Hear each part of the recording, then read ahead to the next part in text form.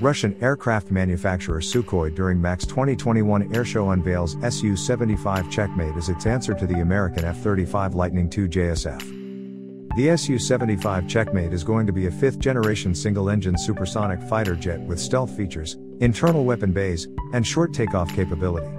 According to Rostec, maximum speed of the aircraft is Mach 1.8, the range is 2,800 kilometers, and the payload capacity is 7,400 kilograms. The jet is most likely going to be powered by the so-called Su-30, an upcoming turbofan engine currently under development by Saturn, a subsidiary of Russia's United Engine Corporation. The mass production of Su-30 is slated for the mid-2020s. The new Russian light fighter Checkmate is ready for testing, according to the presentation of the aircraft at the MAK's 2021 Airshow. Checkmate has the ability to perform a long supersonic flight and is capable of attacking up to 6 air, sea and ground targets.